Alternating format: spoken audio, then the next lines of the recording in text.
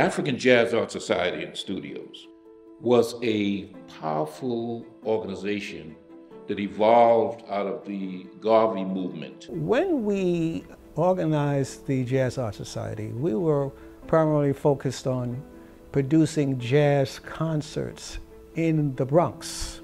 The one place where we have made real progress is with hair, where Black women are totally liberated in terms of hair. We didn't know how this idea would be accepted, because at that time the idea of Black women wearing their hair in its natural state was not very popular.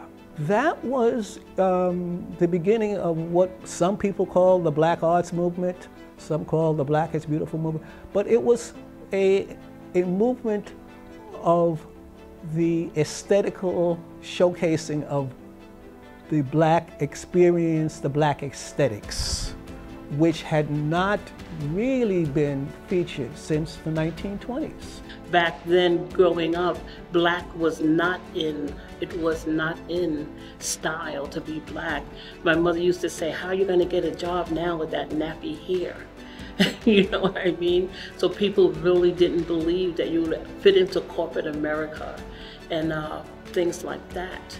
And when the Grandassa gave me a world view, more of what's going on in Africa, but all these young girls now who wear their hair in various straits of curl, kinky, half curl, half kinky, half this, one day this way, one day, it's because they have the freedom to wear their hair in any kind of way, and the knowledge of knowing that they look darn good. Elambe Brath, Kwame Brathwaite, Chris Esmond, Desis Hall, Jimmy Abu, Frank Adu, Bob Gums. We would like to shine a spotlight on a group of brothers who came together in 1956 to form an organization that was later known as the African Jazz Art Society Studios in the Bronx, New York.